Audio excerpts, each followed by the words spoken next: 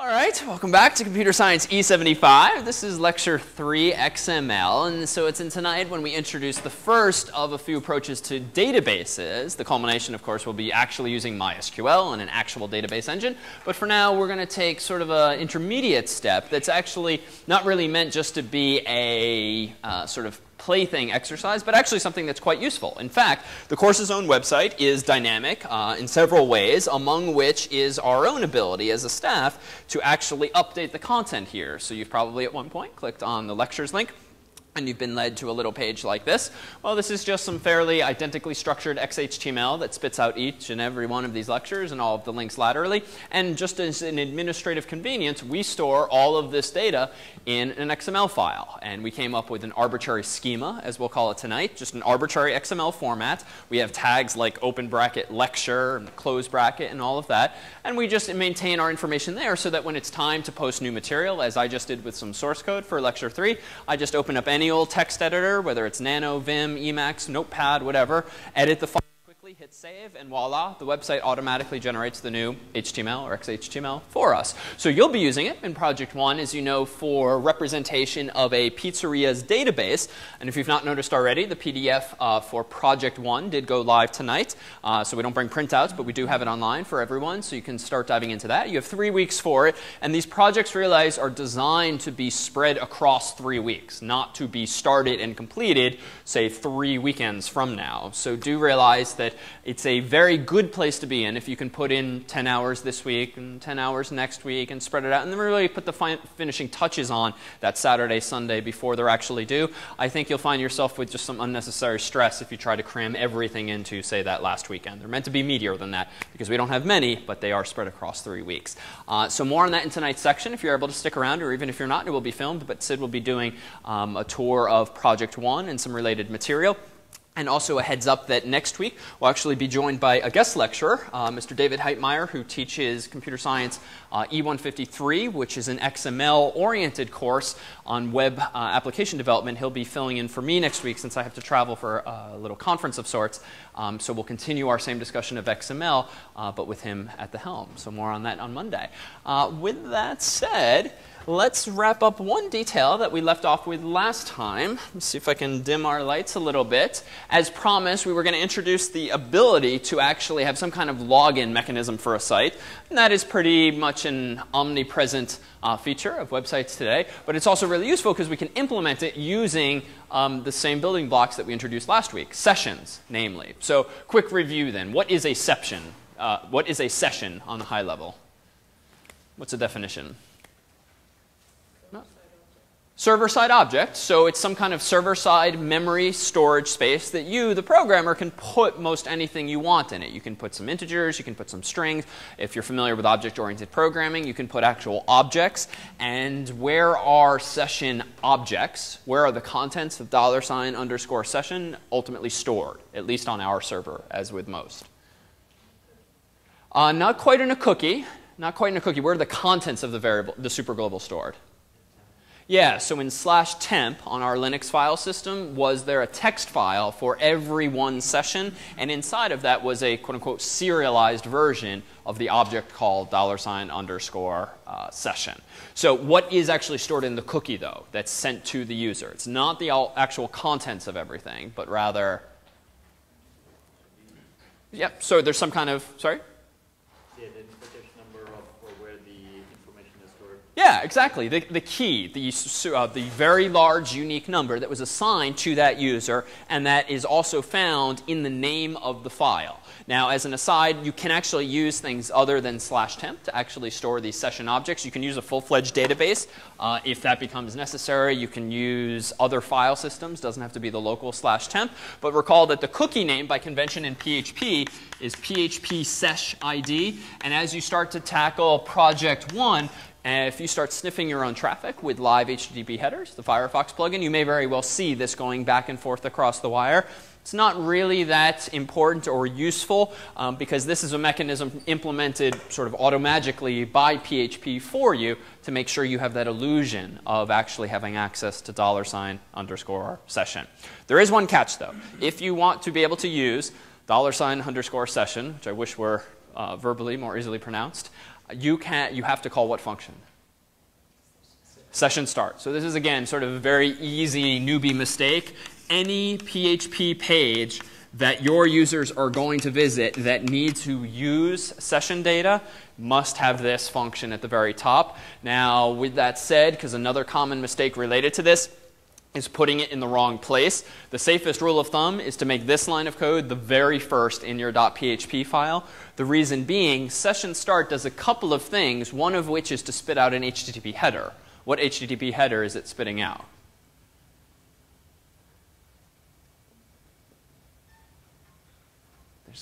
We haven't talked about that many headers. So what of the few headers we've discussed, what might make sense for this thing to trigger being sent to the client from the server? Sorry, oh, cookie. So cookie, and it's not, so it's not cookie, but the sort of server version of that, which is set cookie. Right? For the whole process to get jump started, the server has to assign to the client a big pseudo-random number that is a value for PHP sesh ID. So what this thing does, among other things, is actually send that cookie that the client had better start sending back in response. And the client's response is just cookie : but the server's initial message recall is set -cookie : Now, I tease that there's only a few headers because really we've only looked at a few. Like there's those two, there's location : and frankly those are the only three useful ones we've talked about that you might exercise some control over. But that's what it boils down to, is those basic primitives. So here's a little page, home.php. It looks like this. Very underwhelming, but meant just to be a simple example of 4 approaches tonight to logging a user in and actually maintaining state, even though my spinning globe, or whatever my icon is, has stopped spinning. So HTTP, recall, is a stateless protocol. You open a connection, HTTP sends a request like get/index.html, HTTP/1.1. You get a response, and then bam, the connection is closed, unless there are still some GIFs or JPEGs or stupid little things to go fetch. But once those are downloaded, bam, the connection is closed. Now, the implications for that is that I had better have laid the foundation for remembering who this user was, and that is in fact what cookies are being used for, because the next time I click a link, the client is hopefully going to send the cookie header, which is going to remind the server which of the files in /temp is mine, so I can then in my PHP code remember what it was I knew about this user the last time they saw me. So cookies, and in turn sessions in PHP, sort of allow us to use a stateless protocol like HTTP to actually maintain state, which is incredibly useful. Otherwise, all of the popular sites you all use today just would not work. You'd be constantly logging in or doing something incredibly tedious.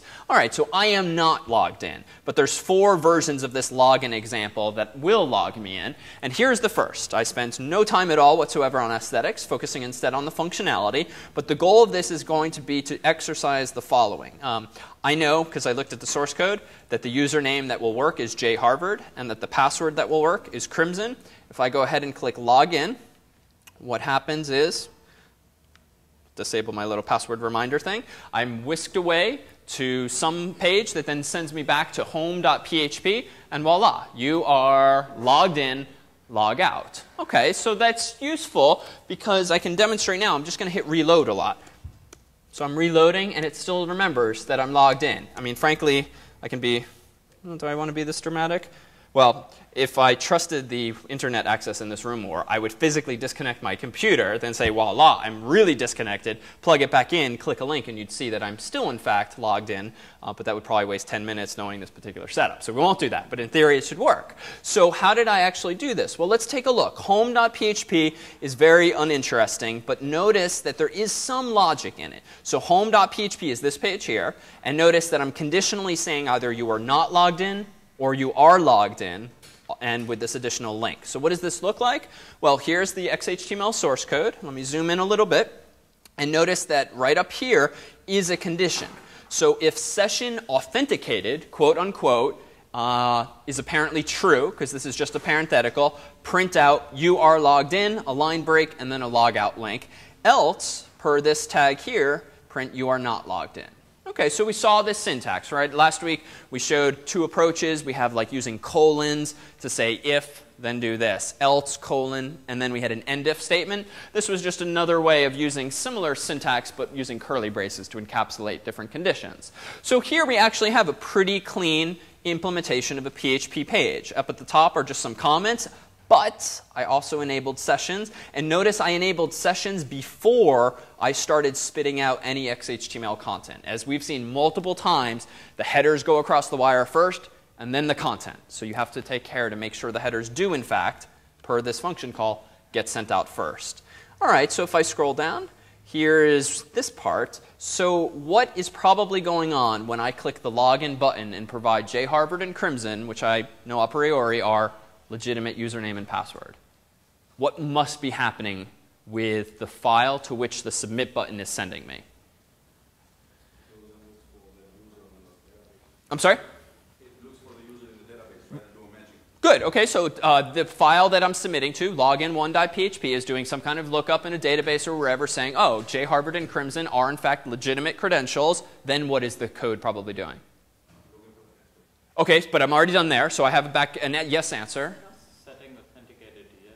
Yes, so apparently, and we can infer this from this side of the story, what does it mean to log the user in? Step one, check their credentials, username and password, and once you've decided this person's legit, we need to remember that they're legit, and because I'm apparently checking the value of $_session authenticated here, it must be the case that my login code remembers that the user is logged in by storing what value at that location in session? A Boolean true or 1 or whatever. But the point is it's a non-false value. All right, so let's take a look then. So login1.php, and you actually have printouts of this from last week. So this isn't new code, but it's also available on the course's website. I'm going to open source login1.php. Okay, so this file starts with some comments. And font size-wise, is it readable in back? And I'll zoom in as needed. Okay. So notice here, the very first thing I did is I enabled sessions with session start. Okay. So now, so apparently I really cut some corners. I didn't want to bother having a whole database for a very simple demo. So I just hard-coded in one user. And I'm using constants. So in PHP, you can define a constant by using the define function. It takes two values, the name and the value of the constant. By convention, as you know from most languages, people tend to use all uppercase, hence user and pass. Okay, so there's the jharvard and Crimson credentials. And now what am I doing? Well, notice that this file, login1, is apparently, let's see, I think that's where I submitted to. So let me go back to version 1. Let me check the source code of this page. And let me zoom in here. And in fact, where am I submitting this form to? To myself, login1.php. So there's a couple of approaches you can take when implementing form handling in PHP. And you'll see this in section or in future examples. You can, one, have a file like login.php, have an action value that submits to like login2.php. And you can essentially have then separate files for separate steps in the process of submitting this form. So login1 shows the page, and maybe login2 processes the login, and then maybe login3.php is a successful, happy, welcome message to my site. You've logged in. Right, so you can have sort of steps back and forth. But now consider this, even in the abstract. If you visit a website and you're filling out a form, and you click enter, and that form gets submitted to a new file, like login2.php, what's a common scenario when people try to log into a website or fill in a form? What often happens? So they make a mistake. And generally, it's helpful. So there's multiple ways of handling user mistakes. You can have this second step, say, sorry, you screwed up. You need a valid email address. Press your browser's back button to go back. Now, that's fine, but a downside of this approach, very often, it seems, is what? What's bad about that approach? Yeah. Very often, if the server has told your browser don't cache this page, which is generally useful, you could hit the back button and you'll get the original form, but it will be blank. And there's nothing more infuriating, frankly, and I say this from experience, from having filled out a really long form and then it's all gone because you made some one stupid, simple mistake. So websites, fortunately, will let you click their own button. So you can click their own button, like go back and redo. And if they're actually forcing the user to click a link, well, then the server could certainly regenerate the form and pre-populate it with my previous values. Just conceptually, that makes sense. The server knows what I typed. It can remind me of all of my inputs. But what's more commonly done is you click Submit, and you get what? Like a little error message, or the fields become red, or you get some kind of immediate feedback on the same screen, which maybe from a user interface perspective is better because you're still on the same page. It's very clear where the errors are. There's no unnecessary forward and back. You just see the same form with the errors somehow highlighted. So what's one way we can do this? Well, it's hard if you go from login.php, submit to login2.php, because if login2 either needs to let the user in or yell at them for having done some things wrong, login2 might have to redisplay the same form. But that form was probably defined where?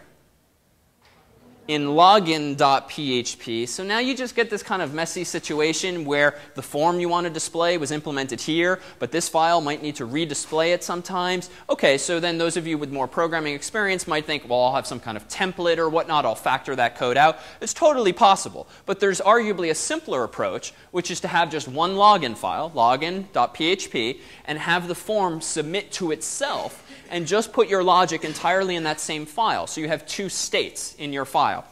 One is the default one, which is if the user is visiting me for the first time, just show the page. I've got no logic to perform. Second state is, oh, user has submitted via get or post some data to me. Let me now either check that it's right, and if it is, I'm going to send them to the next page, like home.php with a HTTP redirect using the location header. Or if they've screwed up, you know what? Let me re-show the same form, which is defined in the same file, but let me highlight some of the fields in red or something like that. So that's the approach I took here, really just to keep things nice and neat and tidy. I'm just going to have one file implementing login, and that's why this form submits to myself. And that's in fact okay. I just need really an if condition that says if form submitted, do this. If no form submitted, just show the form.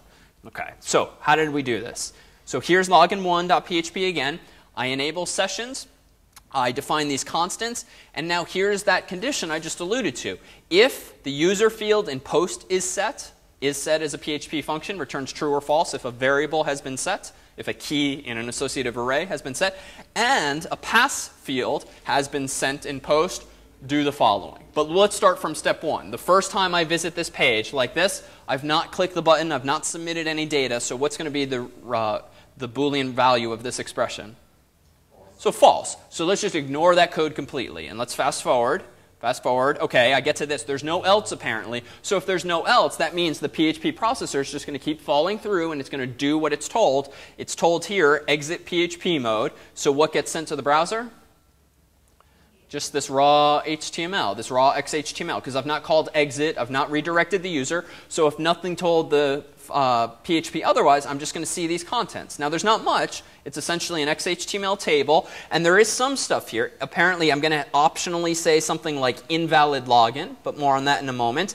Oh, here's interesting. I did not hard code the name login1.php to this file. In fact, in the $_server superglobal, I think we dumped its contents a week or so ago, and you saw a whole bunch of stuff. My IP address, the name of the server, all these sort of application-independent details. Well, this one called PHP self is a variable you get, a key you get, that just gives you access to the name of the current file. And why is this, you know, arguably a nice design decision here to use this instead of writing login1.php?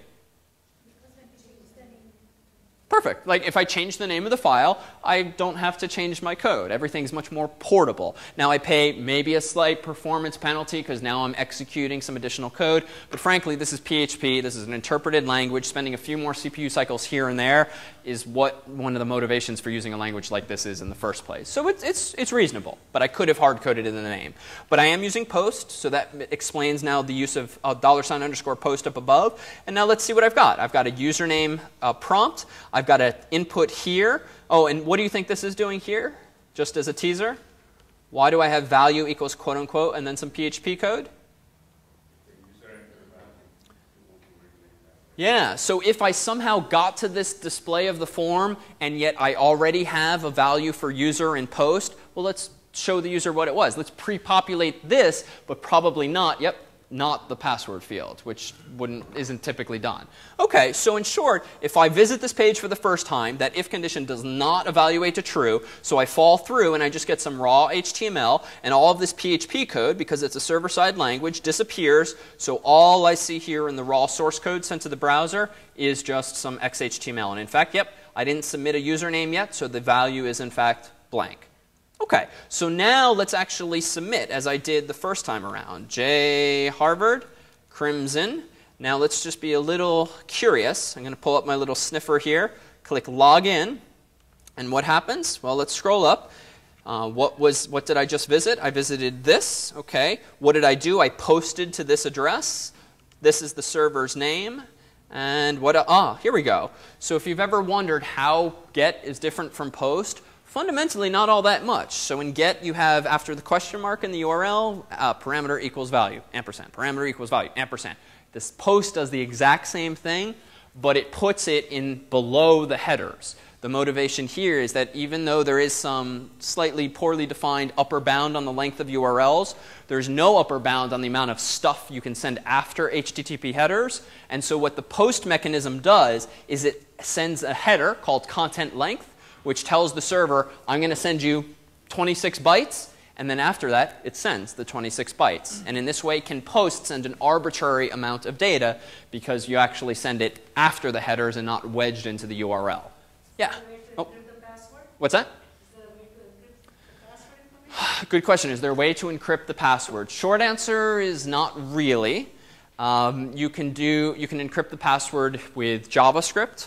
Or you can encrypt the entire transaction using SSL if I used an HTTPS URL, and the latter is what's most commonly done. But we're not bothering with SSL. It's meant actually to be interesting in that we're revealing it. But there's no way to tell the browser with some special tag, encrypt this field. It's essentially an all or nothing thing unless you whip out some JavaScript.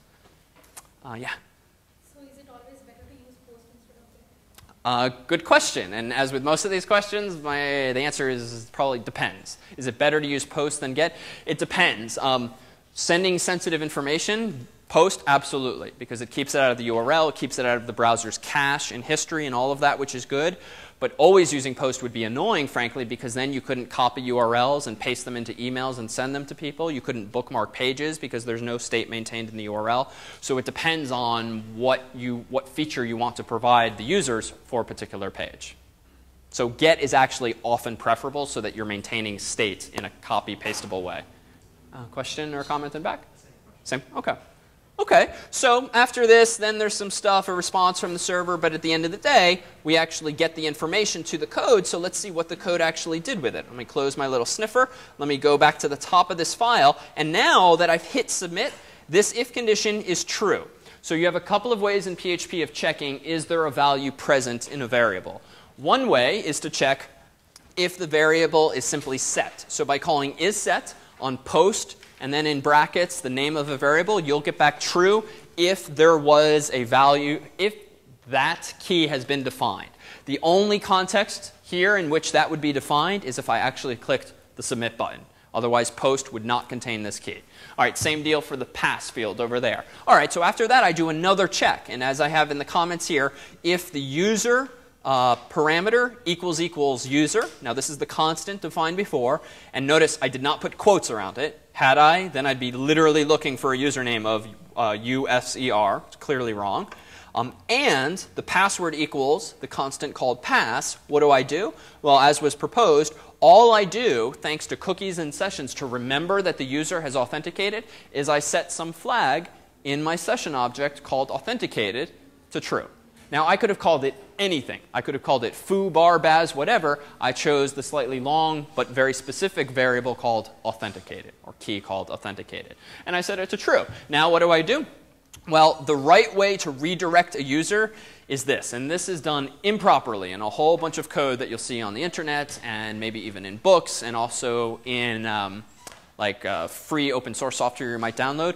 The right way to issue an HTTP redirect with the location field is to send a full URL. What a lot of people do is just send a relative URL, like the name of the file to which you want to redirect the user.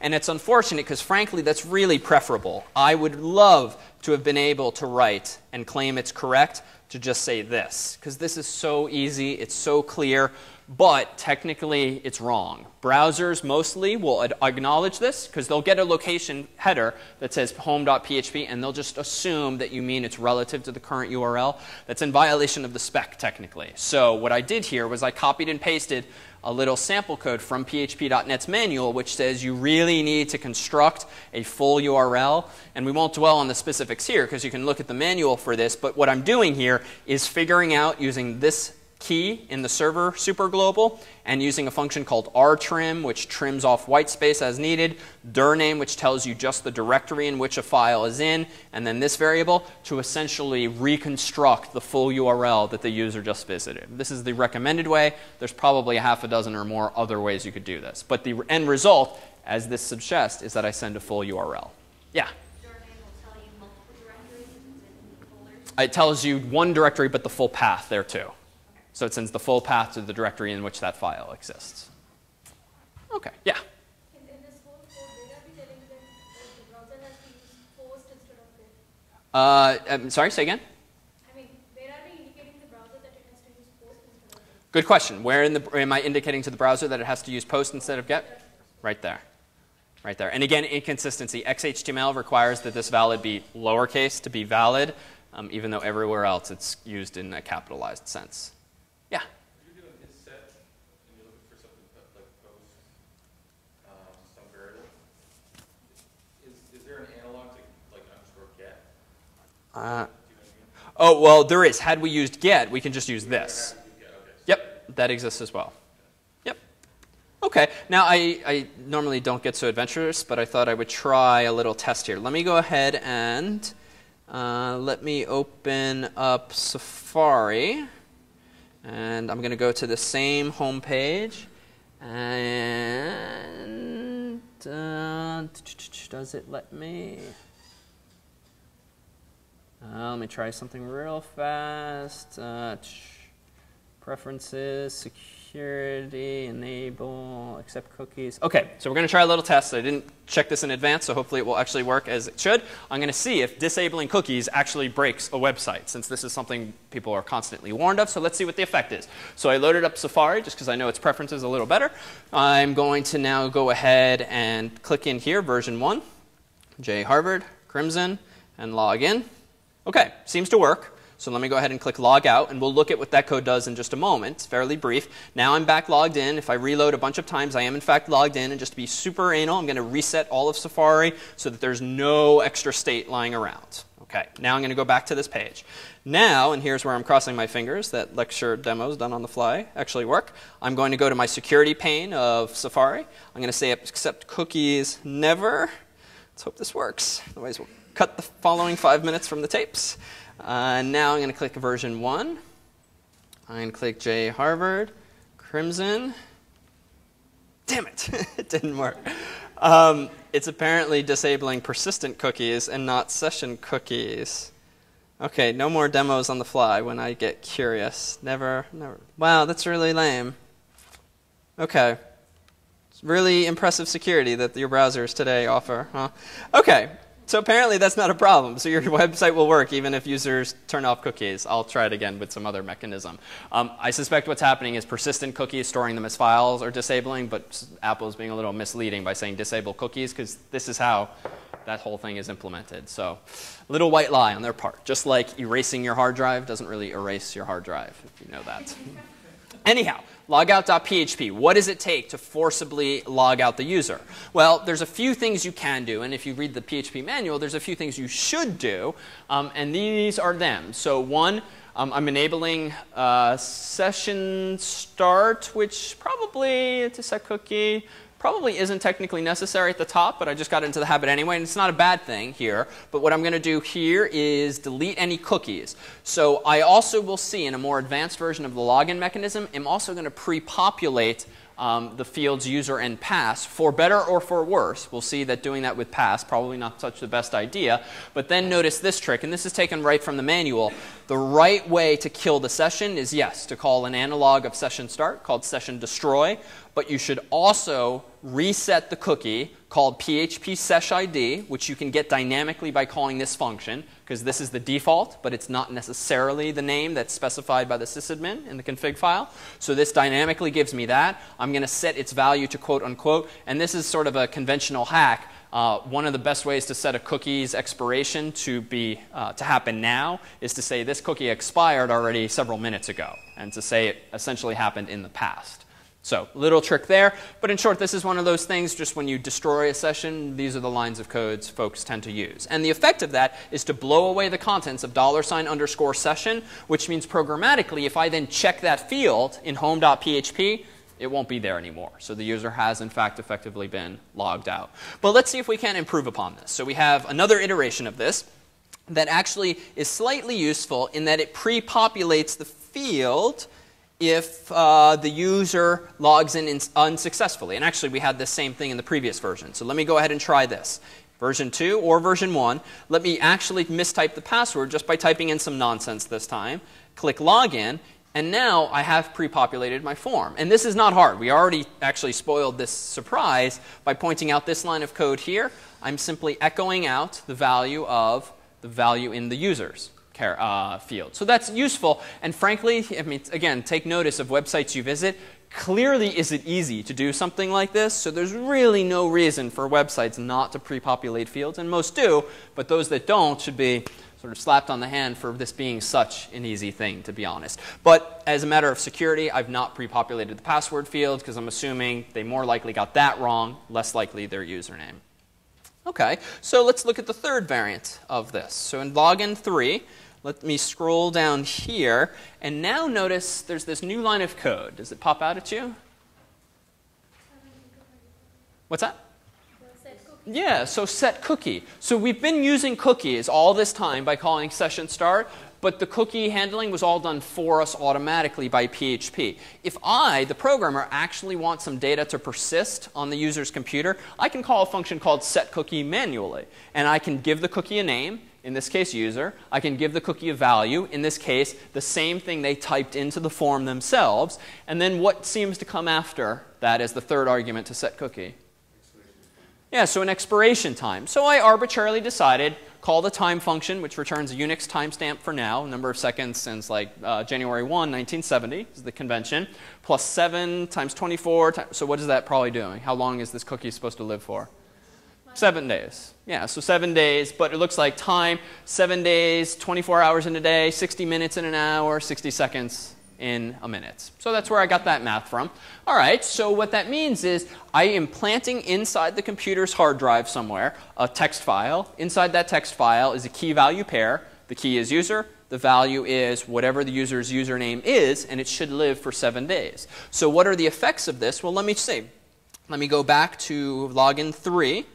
All right, I'm currently not logged in. I'm going to go ahead and type jharvard. I'm going to type crimson. And I'm going to log in successfully. So that's good. I'm logged in successfully. I'm going to close my browser window. Normally that would log me out because the session variable is meant to be ephemeral. When you close the browser window, restart for the night, or anything like that, it goes away. So it's not persistent. It's memory only. Let me reload this file. Ooh, interesting.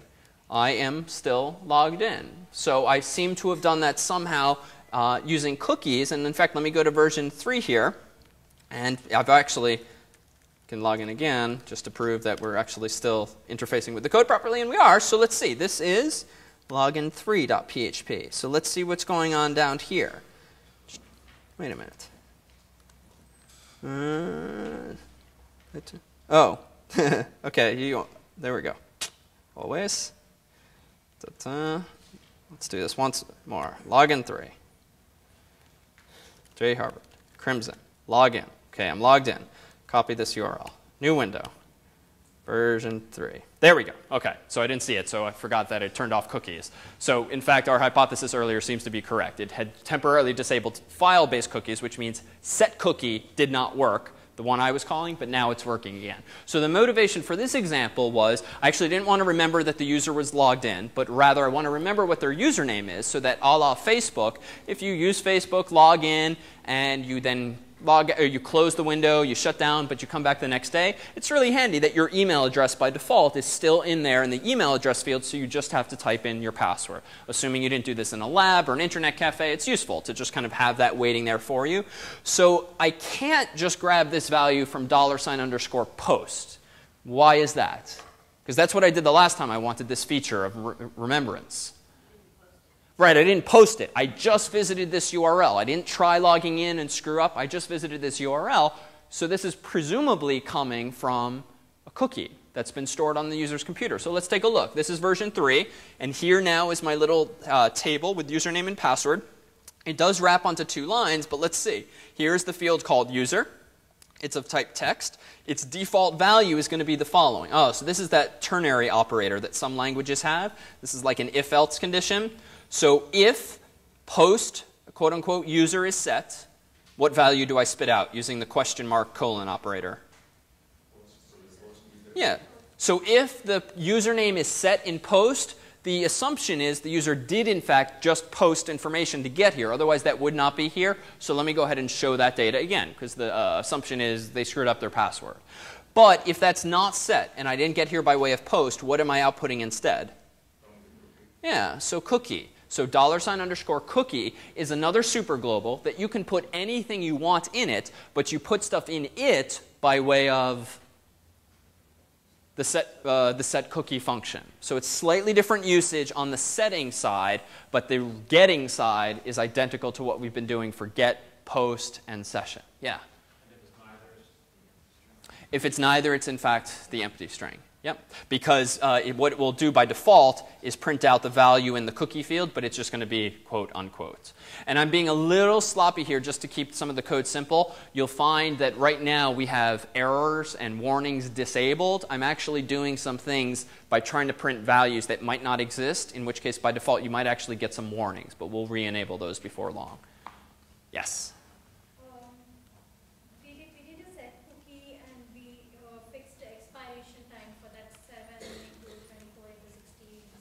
Okay. And irrespective of any time you set here, will the logout page destroy the cookie? I mean, we did set time minus 3,600. So will that work irrespective of the time here? The browser should expire the cookie. Yes. So, I mean, you can only tell the browser what to do. You can't enforce that the browser actually does it. So, So cookies ultimately boil down to some form of trust. So absolutely, so a user could keep a cookie around in perpetuity. It's then up to you as to whether or not you want this to actually be usable after some amount of time. Though frankly, to defend against a user kind of ignoring your expiries is kind of non-trivial. You have to start writing a bunch of code to work around this using some clever tricks. So.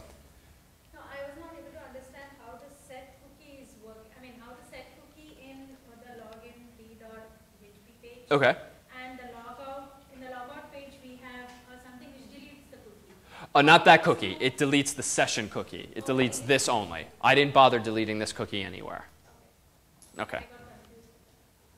Okay, and let me try one thing here. I'm getting a little daring yet again, but we'll see. Let's see. Login 3, display, error, reporting, all. There we go. Okay. So I promised that we would reveal some of the warnings and errors that I'm kind of being a little loose with, and here's one of them. So this is the same code, login3.php, but on the server side in php.ini, we currently have for our site warnings and errors disabled so that they don't get sent to the page. And this is largely a security thing because if we make a mistake in our code, that's bad, but we really don't want to inform the whole world precisely what the problem is, just in case it's a bad enough mistake that a bad person could exploit it in some way, inject data into our database, delete stuff. It's just none of their business if there is in fact a mistake. Useful for us in the log files, not for them. So by default, what we do for the courses code is we say something like this. There are a number of environment variables you can set in PHP and on many web servers, one of which is called display errors. And by calling ini set with the underscore, you can change the values of certain keys that are in php.ini. And again, that's a config file that for the course you don't really have control over, but if you've downloaded XAMPP or the like to your own computer to run your own web server, you have control over this. This is a way of, at runtime, changing some of those settings. So I'm setting here the display of errors to false. I don't want to see anything except maybe in my logs, but what I just did for the sake of discussion was I set it to true, and I specified, you know what I want you, PHP, to report? Everything. So E_all is a constant defined in PHP that says show me absolutely every stupid little mistake that I might have made. In PHP, as in many programs and languages, there's at least 3 levels of problems. Notices, which are, you're being a little sloppy here, this really isn't a huge deal, but let me tell you about it anyway. So that's a notice. A warning is you're really doing something wrong here. Your code will probably work, but maybe in a slightly unintended way. And then there's an error, which is I'm not even going to execute this code for you. It's so bad.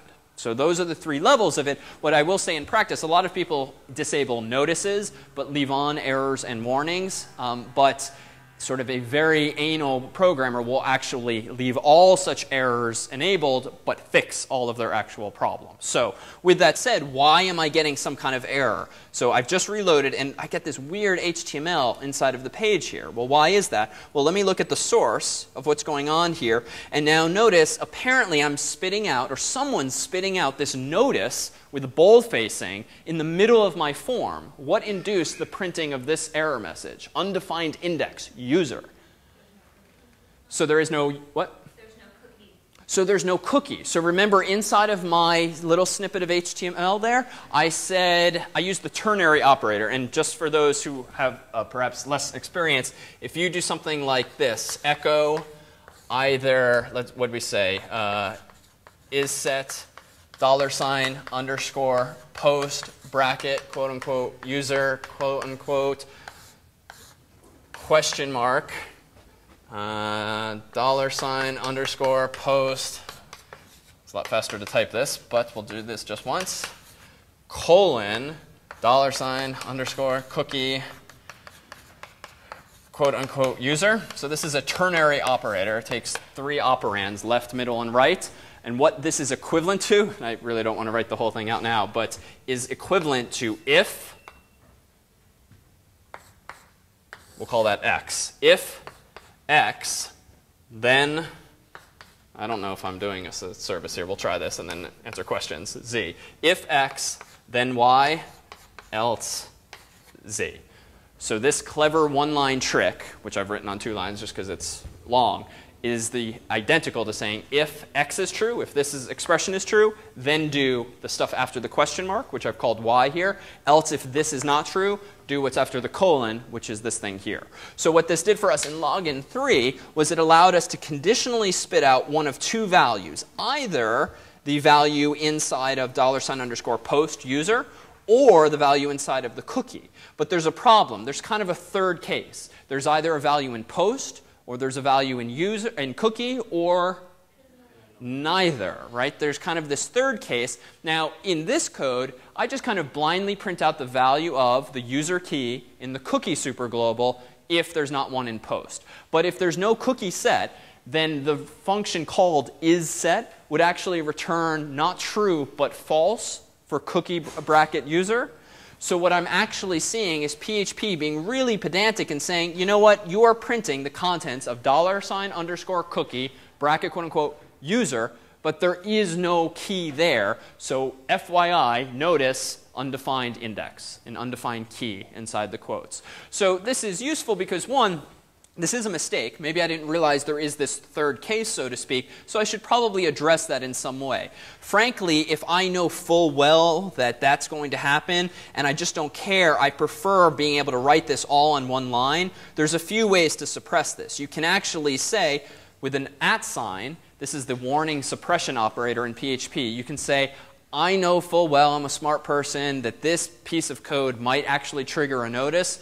Just shut up. I don't want to hear about it. And you can sort of actively embrace the fact that you know this isn't perfectly rigorous, but you can suppress the notice anyway, which frankly is probably not such a big deal. It's not a security concern in this context, and it avoids you having to add yet another condition to your code, which itself then you know, it's a trade-off between readability and actual correctness. So this should suppress, whoops, let me go back, put it in the wrong place in this context.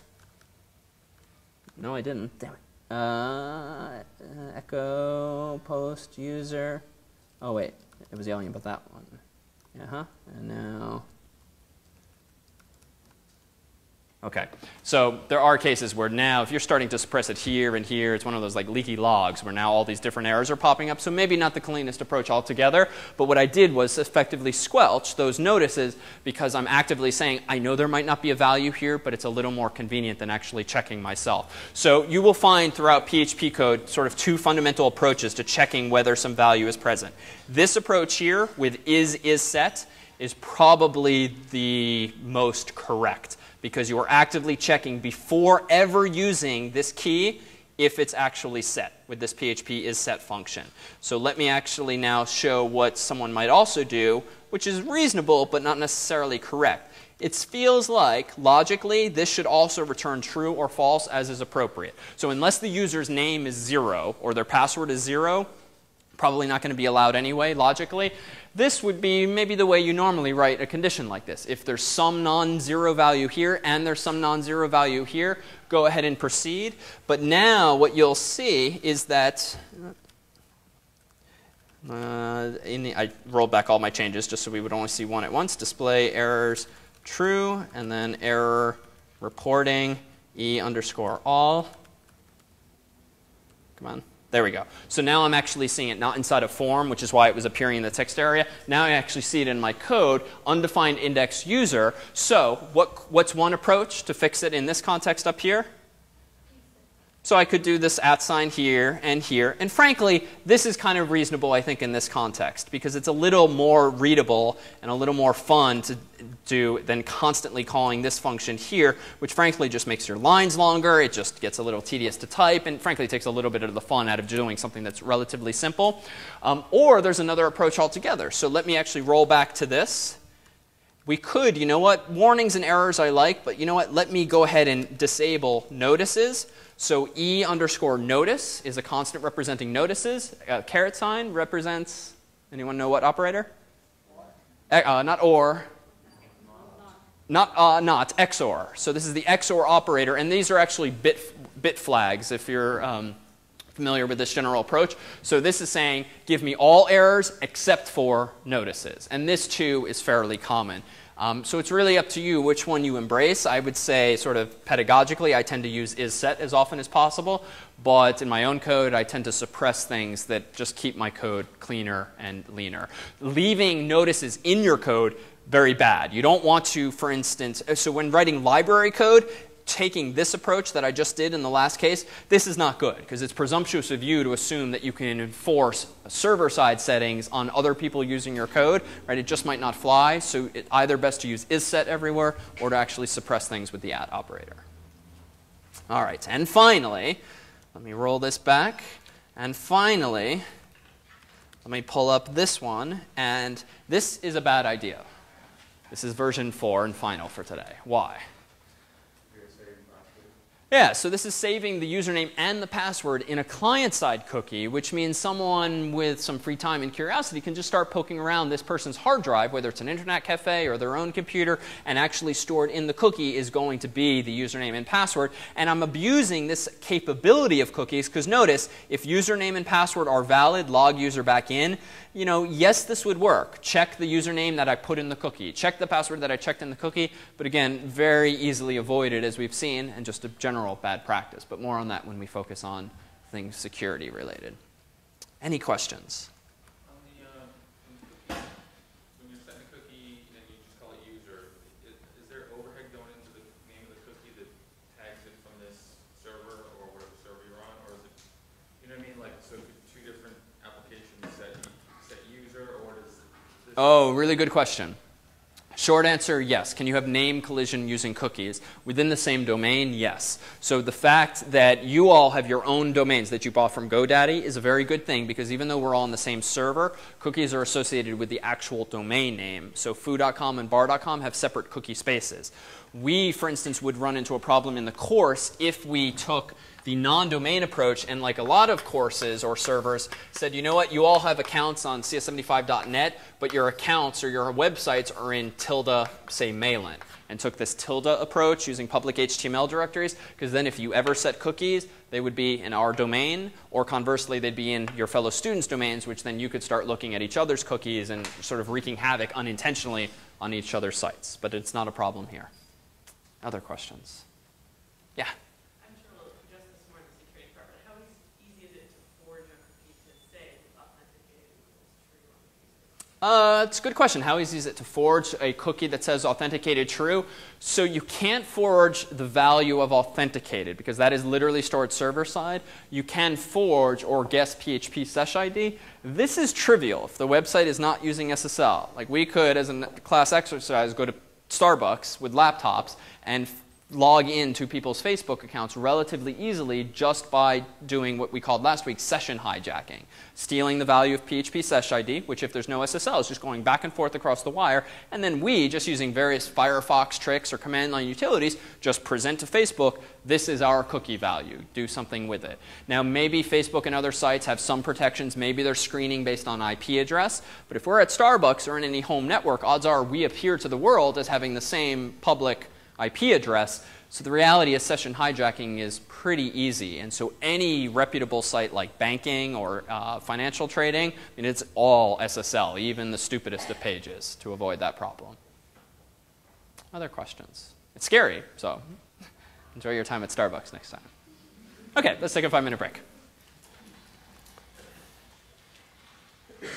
All right, so those of you who got a really eager start on Project 1 and started reading through it and diving in might have realized that I didn't actually include the menu, which is the crux of the whole project. So I did just post it, so I'm still safe because lecture is not yet ended. So realize that on the projects page, if you already downloaded the PDF for the assignment, yes, that's still there, the specification, but the menu is now also live, and I will append it to the actual PDF after tonight. But this is what the PDF looks like. So this was 3 Aces, rest in peace, really good pizzeria place up the road, and they've got they had a whole bunch of stuff. So we will nonetheless honor them by implementing in memoriam their e-commerce type website. But what you'll find is there's some curious corner cases that you may or may not decide to actually dive into. So there's a lot of data here. And as I assured last week, this is not meant to be an exercise in tedium. You don't have to implement every damn item on the menu. We just expect 3 or more elements from each of the categories. And there's about 10 categories in blue there. But you'll see some logically weird things that if you were, in fact, a programmer trying to deal with this menu for real, things don't follow a pattern. Like, apparently under pizzas, we have small price, small, large, smart, large. And these are actual pizzas. And then you get to the bottom row, extra cheese, which is semantically kind of in the wrong place here because that is not a large pizza and a small pizza because you can't really probably order just extra cheese and have that delivered to you.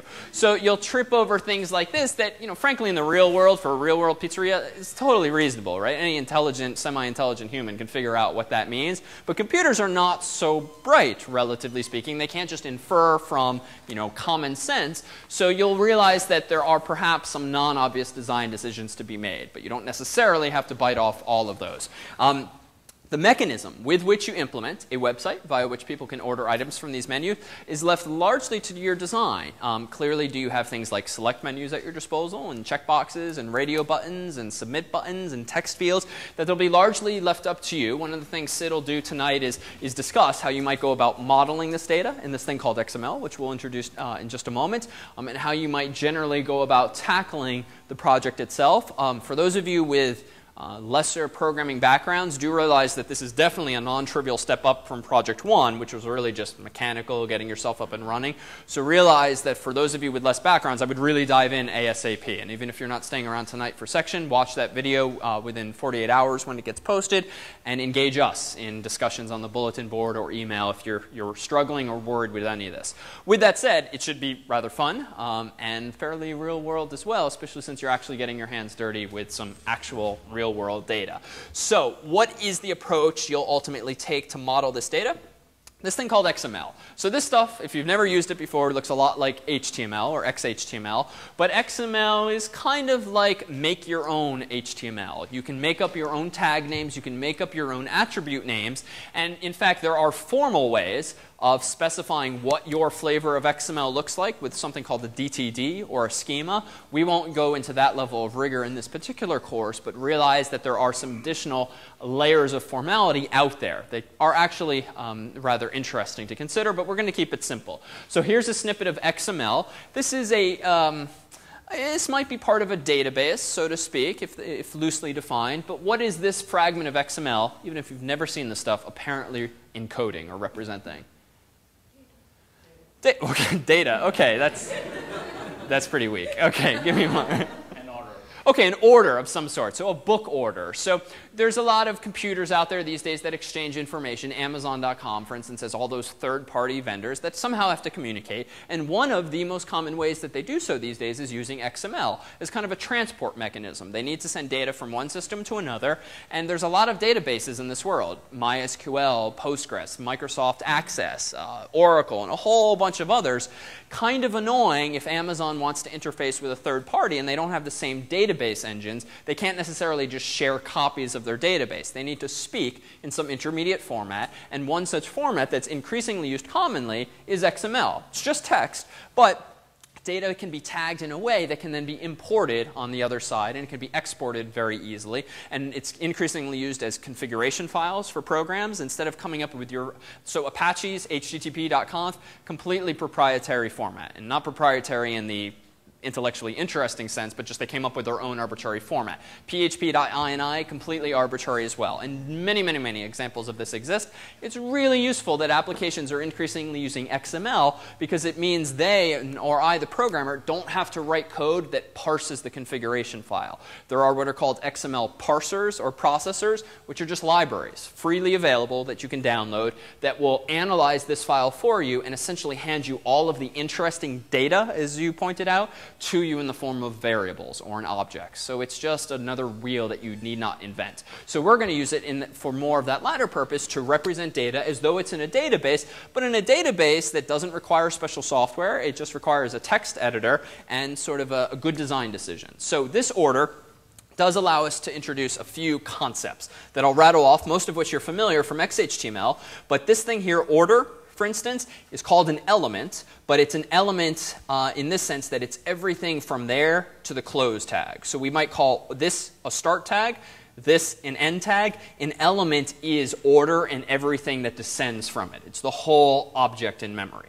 Okay, a child element, like sold to, is just conceptually a child of that element. It's indented, which is not necessary in terms of code, but it's visually useful for humans, this pretty printing.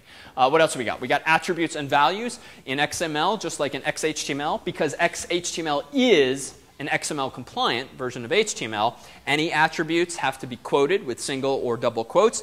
Any tag that you open, you must close symmetrically, but there is no requirement in XML itself about capitalization. You need to be consistent using uppercase and uppercase or lowercase and lowercase, but it doesn't have to all be lowercase as it must for XHTML. So another distinction there. So this is a format that someone came up with to represent a book order, in this case of Harry Potter specifically. You, for your database of pizza and subs and whatnot, will come up with something similar. Another piece of jargon, this thing at the top here, order, in this context, is what's called a root element. So you're going to come up with your own root elements. You're not going to call it HTML, because that doesn't make all that much sense for a menu. You might call it open bracket, menu, close bracket, and then some stuff underneath there. Maybe category, open bracket, and so forth. So there's infinite number of ways that you can do this. But one of the upsides of XML is its quote-unquote extensibility. So XML is extensible markup language. Markup language means it's not a programming language. It means it's a semantic markup tool, which means you can kind of tag your words or your data with little hints, tags, open bracket, close bracket, that tells a processor or program why this data is interesting or what type of data it is. So what's useful about the X in XML is that you can add features to your XML documents usually without breaking everything else. You can extend it to provide more detail, but if so long as the software using the file is written intelligently, adding more fields like a middle initial and an address field does not break the program's parsing of the rest of the data, because it will still parse person and first name and last name and sold to and sold on correctly. It just so happens that now it can also consume some additional data. And this is hugely advantageous because it means, unlike yesteryear, where once you choose your file format, you better adhere to that because otherwise sender or receiver will probably break. XML is a lot more flexible by design, and this is a huge upside. The fact that XML is human readable too is one of its selling points. So this might strike some of you, especially if you've been doing this for years, as really the worst possible way of transmitting data across the wire. It's verbose, I have long names, I'm wasting so many bytes because of the redundancy of the tag names and all of that, and that is all very true and valid. The reality is that people have higher bandwidths these days, our CPUs are ridiculously fast these days. I mean, if ever there were a time where we can afford to spend some additional space and time on processing data like this, we're kind of at that point. And so it's a trade-off. It's humanly readable, which itself is useful during development and debugging, and it has all of these other features as well. And it's fairly versatile. You can come up with an arbitrary object or hierarchical structure. So let's talk concrete. So this is a full document. An XML document has a bunch of possible components. Let's tease these apart so that you have the vocabulary, the jargon, that'll be useful not only for this class, but frankly in many other programming contexts, whether it's PHP, JavaScript, or most any other high-level language these days. So hopefully this stuff will serve you well even beyond the course.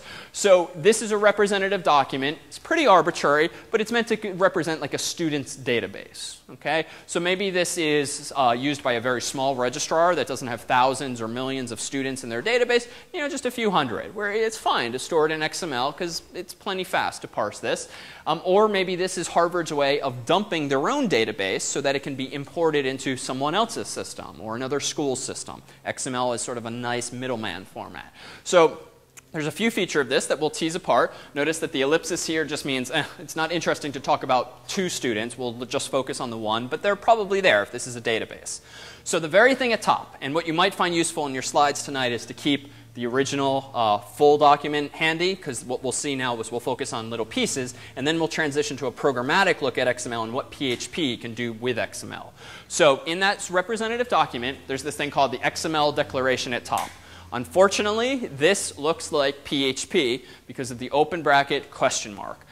Frankly, this is optional by definition of XML, and in the context of PHP, you might as well omit it altogether because it just confuses the parser. And if you want to spit this thing out, you have to resort to an echo statement or a print statement. You can't just put it in the file because PHP will confuse it for actual PHP code. Minor annoyance, but frankly, it's not necessary, and unless you're doing things with non-UTF encodings or non-English encodings or non-Romance language encodings, odds are it doesn't even matter. You don't need this. It's optional. But what it does do is it tells the program using this file what version of XML you're using, what the encoding actually is, in this case UTF-8, and it's meant to be some hints to the processor as to how to handle this file. But it's not strictly necessary, and frankly for this course I would typically just leave it off because of the PHP nuisance. All right, so an element. Here's a sample element excerpted at top right. We had this element called name. The child of that is a string called Jim Bob. And what is interesting about an XML element? Well, XML paid files are pretty much boiled down to elements. Every XML file has to have at least one element called the root element. That's the very one at top. Just like XHTML documents have an HTML root element, so must every XML document have at least one element called the root element, inside of which, or nested inside of which, is everything else. So an element is defined by a start tag, open bracket, students, and then 0 or more attributes. If there are attributes, they have to be separated by spaces, 1 space, 2 spaces, 10 spaces, whatever, but space, and each of them must follow the pattern of attribute equals value, quote unquote. Attribute equals value, quote unquote. You can have spaces before and after the equal sign, though it's pretty much unnecessary and kind of ugly if you tend to.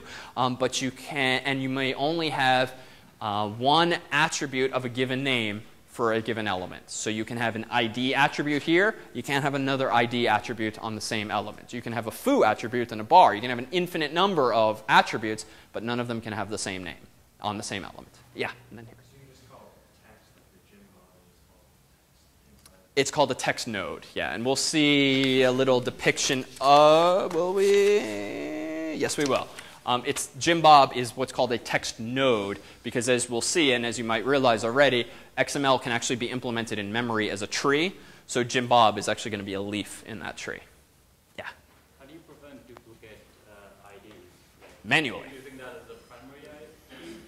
Yes, so XML, so how do you prevent duplication of IDs? So in XML, there is a special, and again, this is more detailed than we'll tend to spend time on in the course. XML doesn't really have data types, but it kind of does, but they're fairly generic. Like there is an ID token data type. There is a name token data type, and IDs are meant by definition to be unique. The only way to enforce that, though, if you're making XML, is manually or with your own computer program. There's no sort of automatic way. It's really up to you. But again, we'll keep it fairly high level here. So worry less about those details, but if you do define IDs, they should be unique, but you've got to figure out how to do it. Okay, so end tags, as you might realize or have already inferred, they pretty much have to be the opposite of the start tag. The slash means close the tag here, but the nesting level, the symmetry, the name, the casing, all of that must be identical. And notice you do not put attributes in the end tags. They don't belong there at all, just in the start tags. And here, just as FYI, not terribly interesting, there are constraints on what names you can give to XML elements, and there they are in the last bullet there. So essentially, words are fine, but then there's some gotchas with some punctuation stuff. Okay, so with respect to elements, there are 4 content models you can associate with them. And I'm trying to use the proper jargon here, although for the course, you're not really going to have to whip out these terms very often, but it is the way they're typically described. So an element can have element content. That is, it can have one or more children that themselves are elements. Case in point, the student element has a status child, as you can see from your whole XML document. You can have PC data, otherwise known as parsed character data, or just text, which means that you can have a name tag, then Jim Bob, which is text, or PC data, followed by close name. PC data, we'll see in a moment, is in contrast to C data, which is not parsed. So you know already from XHTML there's some dangerous characters. Ampersands give us trouble. Open brackets give us trouble. If they only give us trouble, though, if they are parsed. So there is a way, as you may already know from web page design, to declare a C data section, which means here comes some text. Don't parse this, because if you do, you're going to get confused probably by some weird characters. So you might have even used that in web page design. There's mixed content. You can have an element called name, inside of which is PC data and other element content. And we've seen this. I mean, if you've ever written an XHTML paragraph tag, open bracket P, close bracket, then some text, you probably have like some boldfacing in there, some italics in there. So that's an example of mixed content. You're just intermingling text and other elements. And then finally, there's no content. An element that is both opened and closed within the same syntactic structure, and you can still have attributes in there, but there's just no children. And you've seen this in XHTML in what context? What elements have no content? Sorry? Horizontal line. HR, BR, and there's a few. Not many, but there's a few. Now, it is equally correct to say, even in XHTML, BR, open bracket, close bracket, BR, so long as you put no space here, this just arguably looks stupid, is all. Some programs will automatically spit this out, and it is not wrong by any means, but it looks stupid, arguably, and it's just a waste of bytes, and so most people will make that, condense it into this form here. In the world of XHTML, but not really in XML, people will usually leave a space here, although this is decreasingly necessary, because some browsers, if they don't understand this notation, a browser might not know what BR/ is, but it will know what BR is, and then if it sees space / the only part it's going to ignore is this, but it will still understand the BR. But frankly, in 2009, this should be decreasingly necessary. Although you'll see in my code, I still do it out of habit. There's no downside other than the waste of a byte. Okay, attributes. So attributes, and this will lead to an interesting design question, both for class and also projects, are another way of embodying data in a document. Sorry, quick question. Mm-hmm. You had text within an element. Can you have anything other than text? Like what? Like, I don't know, like you had status, and maybe I don't want to have, maybe I only want to have 2 options, undergrad or grad for a student. And I want to have it limited to that, so I don't want just random text. Oh, OK. So can you enforce constraints on what kinds of children an element has? So yes, but to do that, you need to employ what's called a DTD, or an XML schema, which is essentially 2 different languages that you can embed inside or outside of this file, that a parser, an XML parser, has to be told, validate this file, this XML, against this DTD or schema, and reject its usage if it violates the latter. So we won't bother with that. Again, it's actually a fairly sophisticated concept, although DTDs are relatively simple but relatively weak. But short answer, yes, there's a way to enforce constraints. We will not bother with them. And frankly, for most of the small uses for XML, or the sort of personal uses of XML, like for this project, for our config files for the website, it really doesn't add anything to impose constraints on yourself if you're the one writing the code yourself. But in the real world, yes, someone like Amazon would have a schema or DTD that says this is what a purchase order looks like. OK, so attributes, really not all that interesting because you've used these so many times with XHTML. But FYI, attributes values cannot contain open bracket or ampersands per the last bullet there. And there's some constraints on what has to be inside of them. But for the most part, it's common sense because you've been doing it for web pages for some time. So PC data.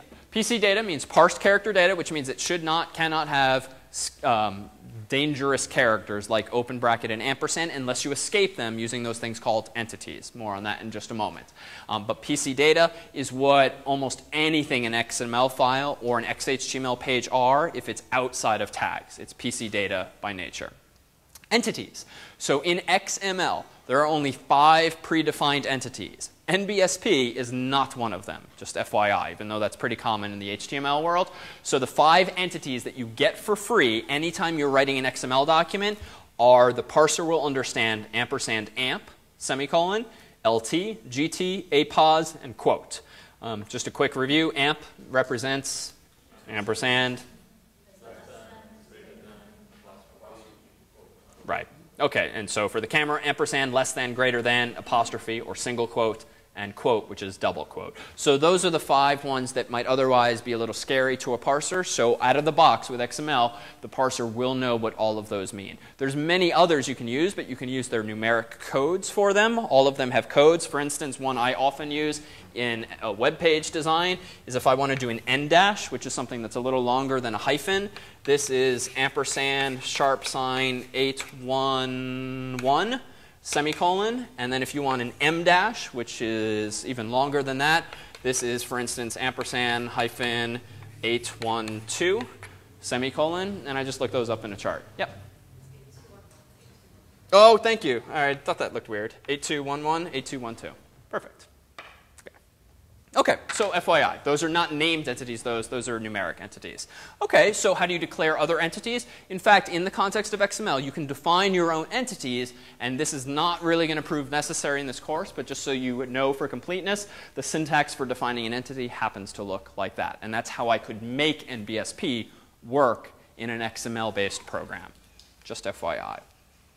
OK, so CData. You may have used CData. In the context of making a web page, what have you used CData sections for, perhaps? So JavaScript. So if you have JavaScript, which might very well have some arithmetic, like less than or greater than, that's kind of bad news for XML. And so often when you write JavaScript in a web page, you will escape it using a CData section, which unfortunately looks like this scary mess up top. But just to show you what the syntax is, let me stop writing on the board so I can avoid my own bad handwriting. It's going to be like this. If I know if I have, so out of context here, whoops. So if I, out of context here, have my body of a web page, close body, and then some close HTML, and I want to include some JavaScript, I can do script type equals text slash JavaScript.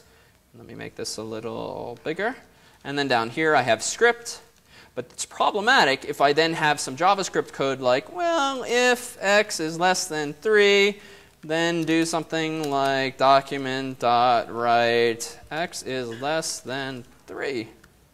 OK, so something stupid like this is actually dangerous, or at least confusing to the parser, because I have this less than sign there in the context of what's PC data. So if I want to tell the browser, treat the following as C data, that is non-parsed data, the convention the world adopted is to say open bracket bang, open bracket C data, open bracket, and then just to avoid confusing the JavaScript parser, will you typically do / there so that you don't confuse the JavaScript parser built into the browser. Then down here you do that. So it looks stupid, but essentially the world decided who in their right mind is ever going to need to type this sequence of commands? Let's use that ourselves for the escaping process. Frankly, it took me like 3 years to actually memorize that sequence of characters. Maybe you're brighter than I am when it comes to remembering these things. But that's all it is, and that's actually related to the underlying implementation of XHTML as XML. So we have to avoid this constraint. So this is very useful, though, if you want to include JavaScript or literal HTML inside of a scripting context or any place where you might introduce some worrisome characters. CData to the rescue. Now, with that said, there's a fine line between using CData properly and just escaping something because you're lazy and don't want to avoid even thinking about what's going in the code. So it should really be used conservatively and only as necessary as a matter of principle. These are not interesting. You've used them, comments, but they exist in XML. If you want to comment code, not for the program to see, but for humans to see, it's this syntax here, open bracket, bang, hyphen, hyphen. The only nuisance, I would say, with comments in XML and HTML are that you can do this up here, this down here, but you cannot, for instance, do something like this, which sometimes does get annoying. They can't be nested. You have to get rid of one pair there to avoid confusing it. Or you have to do stupid things like put a space in there so that you really don't confuse the browser. So I say this is annoying because even in our XML files that we use for the website, we often comment things out because the video is not ready. But we write the code in advance so that we can very quickly post the video when it's ready. And even I have tripped over this nuisance of commenting out this chunk and this chunk. Now I want to comment out all this chunk, and you can't do it just because of this unfortunate constraint. So you run into silly little workflow things like that. All right. Finally, PHP. So that was XML. So I actually used to teach a course at DCE where we spent a whole semester on that stuff in the context of Java, but we've just done our whirlwind tour. So we have the basics. So who cares? What can we actually do with this? Well, in Project 1, are you going to use these basic building blocks, which for the most part you can reason through intuitively, irrespective of all the formalities we just posed, and come up with a model for your data. Now, what do we mean by that? Well, how might I represent a lecture? Well, let me go ahead and go into a text editor. I'll use Vim here. Let me do lectures.xml. And let's say I have a lectures root element. I'm not going to bother with the XML declaration because it's not necessary. And now I have this. I'll zoom in. All right, so now I need to represent tonight's lecture. Well, let's call it a lecture. Lecture, how about we can give it an ID. Well, let's give it a number. This is lecture 3, 0 indexed. OK, I don't really remember much about it yet, so let's just close this element in advance. The white space does not matter. I'm just keeping it kind of neat for my own sake. Whoops. OK, so now we have this. Now, what's associated with this lecture? Well, we've sort of, for kick's sake, been giving them all titles or names. Doesn't really matter what we call it. But tonight was called XML.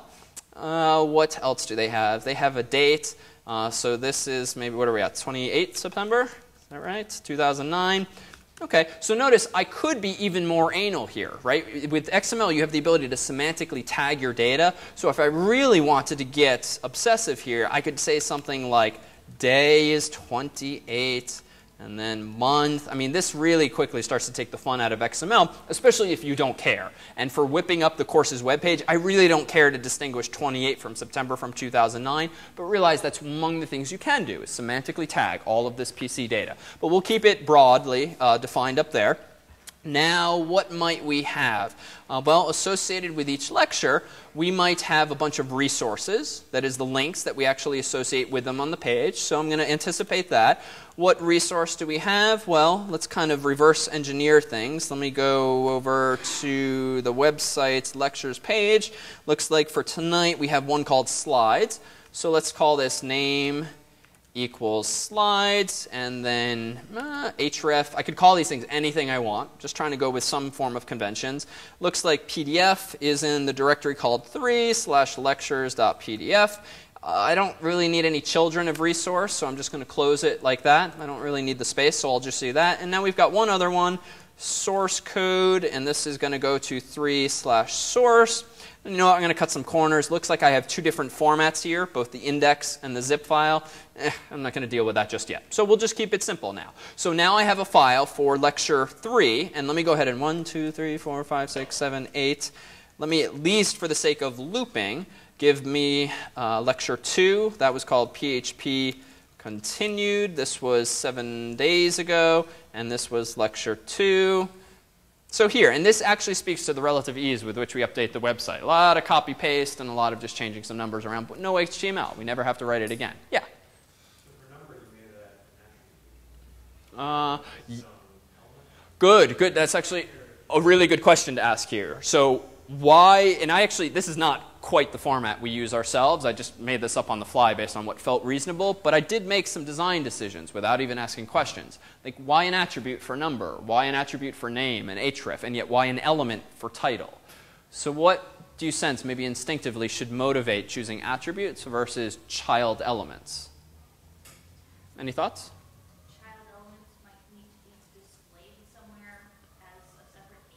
Okay, so child elements might need to be displayed somewhere. Okay, so there might just be some fundamentally different use for them, sure.